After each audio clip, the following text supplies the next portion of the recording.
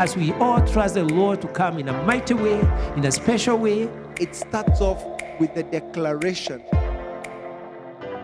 It's about God moving. So if we must see revival, and the revival that will continue, We better cling. Cling. Cling. so that new life can be new life.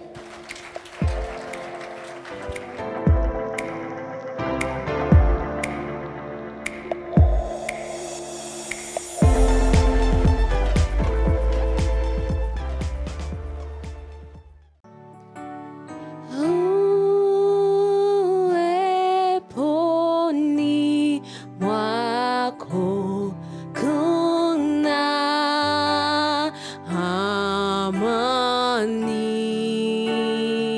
amani. Napenda nikae nawe Bwana.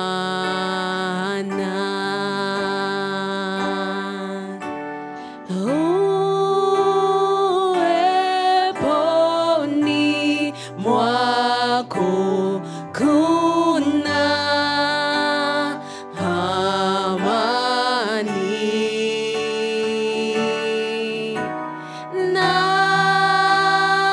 Napenda nikae nawe Bwana.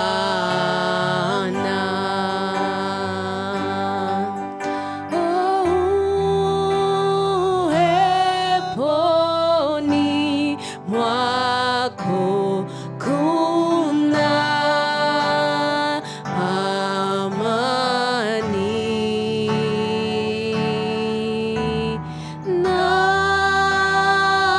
Napenda nikae nawe Bwana. Uweponi, uweponi mwako kuna amani. Ninapenda, napenda nikae nawe Bwana.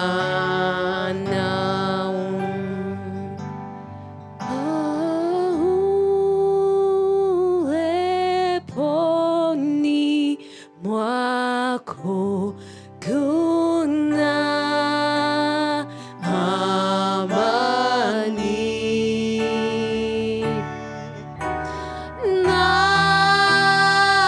Napenda nikae nawe Bwana. Uweponi, uweponi mwako kuna amani. Hey, yeah, napenda nikae nawe Bwana. Oh, napenda nikae nawe Bwana. Let us pray. Our dear Heavenly Father, yes, that's our prayer. Yes, in your presence, oh God, there is peace. There is shalom, oh God. Uweponi mwako kweli kuna amani. Na ningependa nikae, tungependa tukae uweponi mwako. Yes, Lord, that is our prayer. Even to our dear viewers and listeners. Lord, may you hide us, oh God. into that secret place, oh God. May you engulf us with your mighty wings, oh God, where we will find peace. Peace that indeed surpasses all human understanding, oh God. We thank you. We thank you, King of Glory, for your doing that is marvelous in our eyes, oh God. We thank you and we honor you, O King of Glory. In Jesus' name we have prayed, believing and trusting. Amen. Praise the Lord. Our viewers and listeners, we thank Jesus for this opportunity, yet a wonderful day that the Lord has made. We are going to rejoice and be glad in it. We thank God that this is a day of victory and of prosperity and of great favor upon our lives. And in our previous program, we were speaking about peace, peace in the midst of storms. And in case you might have missed it, you can find it, you can follow that on our YouTube channel. And I believe you'll see it down below. Yeah, so, and this is what we are going to be continuing with even today. May you be blessed. May your heart find rest. May the Lord deliver you. May the Lord capture your heart in the way that He'd want you to just be. Amen. And just a recap of what we were talking about on our previous program. And we were talking of peace in the midst of storms. And we were able to see from the scripture, from Luke chapter 8, verse 22 and 25. And we read, maybe I can go back to it. One day Jesus said to his disciples, "Let us go over to the other side of the lake." And so they got up and set out. As they sailed, he fell asleep. And a squall came down on the lake, so that the boat was being swamped and they were in great danger. The disciples went and woke him, saying, "Master, Master, we are going to drown." He got up and rebuked the wind and the raging waters. The storm subsided and all was calm. In verse 25, "Where is your faith?" Jesus asked his disciples. Yeah, we were able to go through that text, and we were able to see how the Lord was speaking to us about. It was all about peace, peace in the midst of storms. And we were able to see how these disciples merely saw him as a Messiah who would set them free from all these raging waters, the waves, the winds. And we saw that Jesus was telling them, there was this part that Jesus was telling them, "Let us go over to the other side." And we saw that this had as much authority and power as "let there be light" back in the beginning.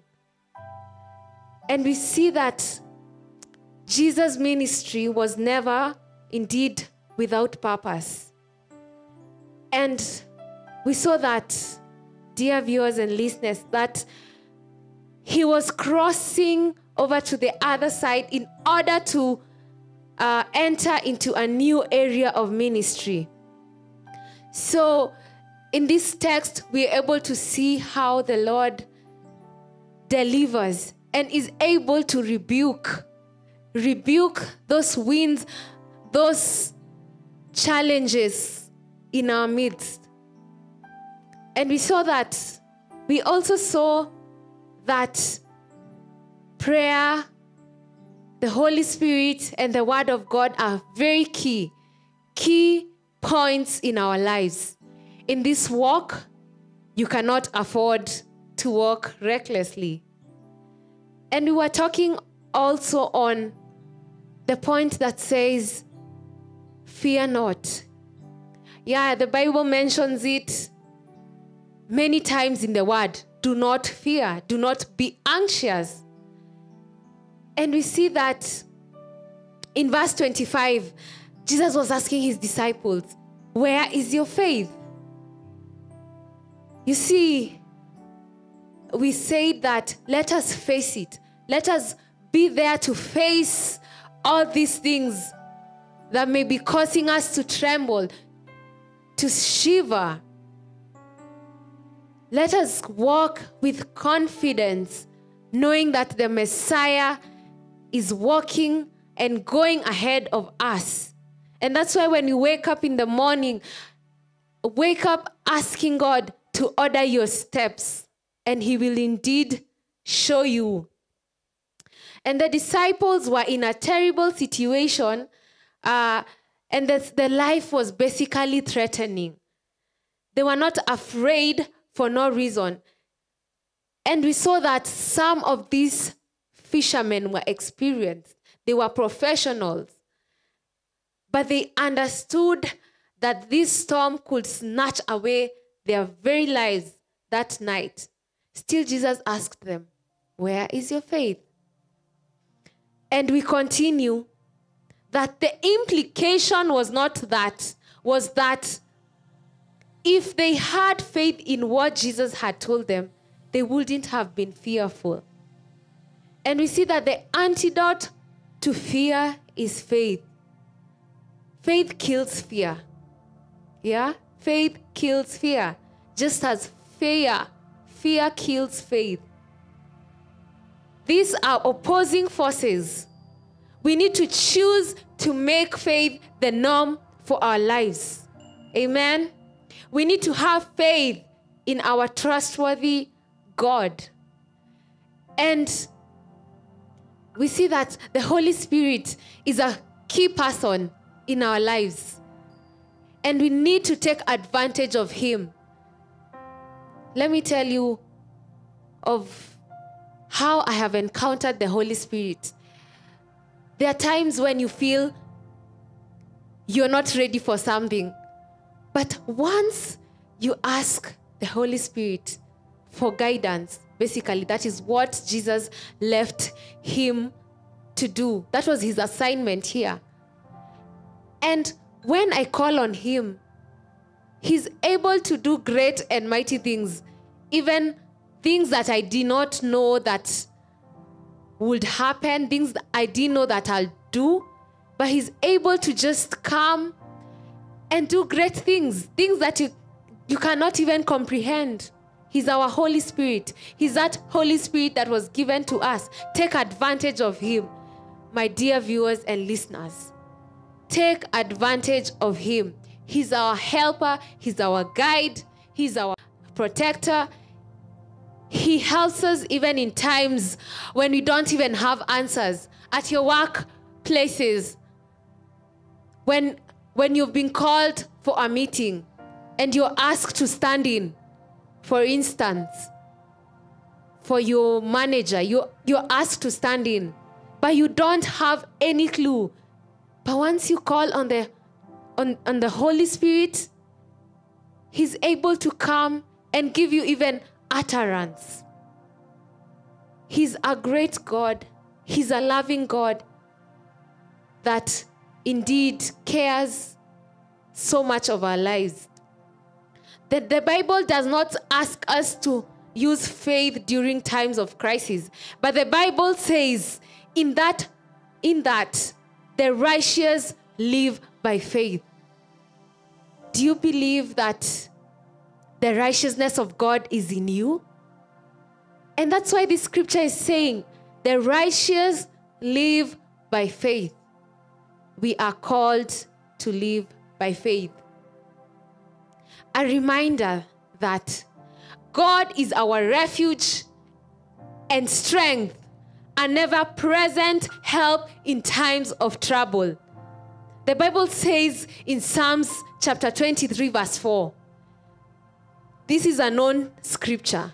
Even though I walk through the valley of the shadow of death, I will fear no evil, for thou art with me. And thy rod and thy staff, they comfort me. These are powerful words. These are powerful words that King David wrote. These are comforting words that even when you wake up, when you start your day, be able to declare that your life is ordered of the Lord, that your life has all it needs and it takes to walk through that particular day. Do not fret, brethren. Do not fret, my dear viewers and listeners, because God has the answer for that day. When you wake up, He knows how 10 a.m. will look like, how 11 a.m. will look like. So it's up to you to walk boldly with confidence, knowing that the Lord has already ordered that particular day. And I still repeat, Jesus was insisting, and He was still asking His disciples, where is your faith when I am in the boat? Can you imagine? You're with Jesus, and He's asking you. Practically, Jesus was with His disciples, and He's asking them, where is your faith when I am in this boat that you're in? It's not like I'm far. And I think to Jesus, He wanted to teach them, because they are humans, and they are prone to experience fear, anxiety, you name them. But He still wanted to ask them and show them that He was right next to them. He is our refuge and He is our strength. In times of trouble, call upon the name of the Lord. And it says that the righteous shall call on Him and He shall answer. These scriptures are not just put here for you to peruse and just pass by. It's called, you're just not scanning, you're just not skimming through. You are meditating, you're getting the in-depth of that scripture and asking the Holy Spirit indeed to tell you what that particular scripture means. And that's why I'm dwelling on this text, because I want to understand what is the Lord, what did that mean then, and what does it mean now? Because indeed it has got great things, it has got a lot that you can capture from that small scripture. And we thank God that He's able to help us to understand that He is our God. He still remains to be God. He's great. You see, even the songs that says He's a miracle working God. He's a destiny changer. When we ask Him to change our destiny, what are we saying? We're indeed saying that we are not comfortable with where we are at, because we want the Lord to come and change our destiny, because probably something may have come,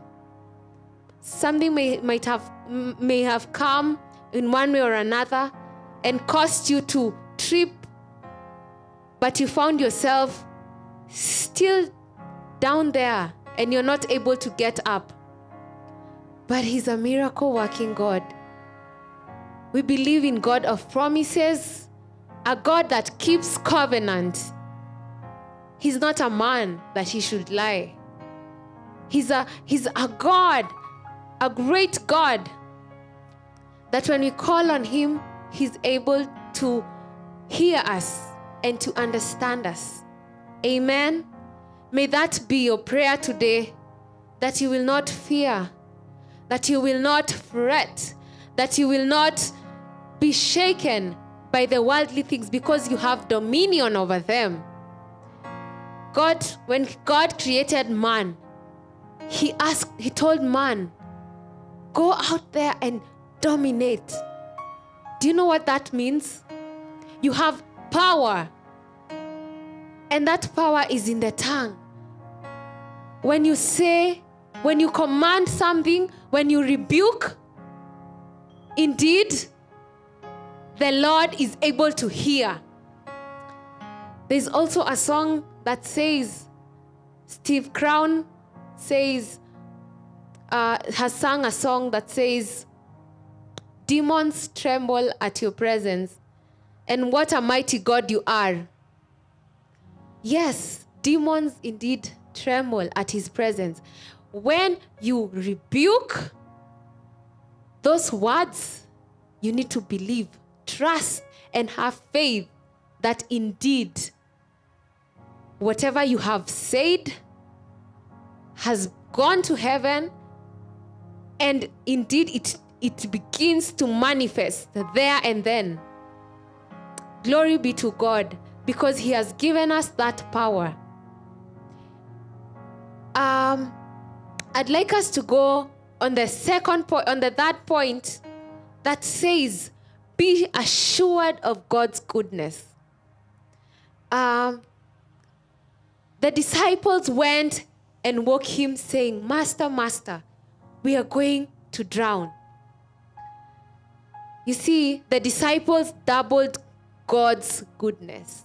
What did they do? They doubled God's goodness. They felt that Jesus did not care about them. But before we criticize these timid disciples, we must search our hearts. Search your heart this day. Search your heart and see. You see, David there's a scripture that says, David was asking God, telling God, Lord, search me and see if there be anything that is not of you. Because fear is not of the Lord. Fear is not of the Lord. You see, I love to sing songs because they take me to another realm. And that is what worship does. You see, when these songs of, all my life you have been faithful, all my life you have been so, so good. You see, when that person wrote that song, indeed the Lord had been good in that person's life to come to a place where she would sing that song so boldly and strongly. And the moment she stood in the midst of her congregation, the congregation was able to tap that goodness of the Lord. When we go through storms of life, sometimes we doubt God's goodness and even ask his sovereign will. Yeah? We wonder whether God is making a mistake by allowing certain painful situations in our lives. Scripture says, cast all your anxiety on him because he cares for you. I believe we all know that song. It's found in 1 Peter chapter 5, verse 7.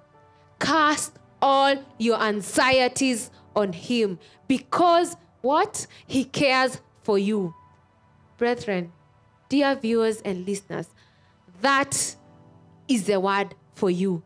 That is what the Lord is telling you today. Cast all your anxiety because he cares for you. Let me tell you, dear viewers and listeners, God is interested in that small detail of your life. Just try him. That situation you feel is less, just Just mention it to him and see if he won't even listen to you. He's a God that pays key attention to key details of your life. And you might have gone round and round in circles in your life, but one day, one time, the Lord will just bring you back to his will.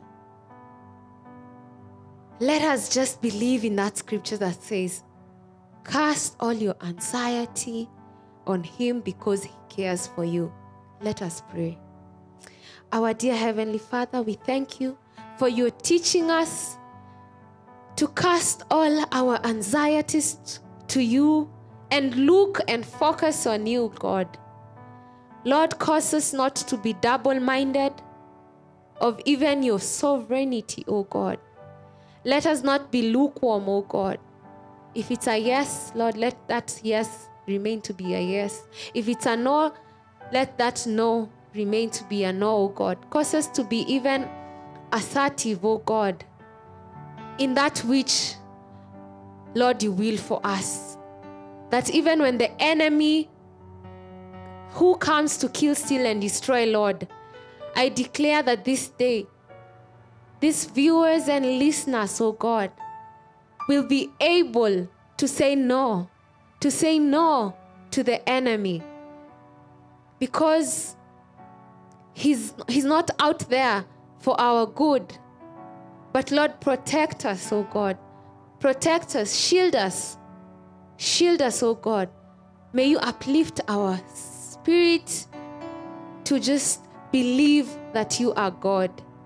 We thank you and we honor your name. It is in Jesus' name we've prayed, believing and trusting. Amen and amen.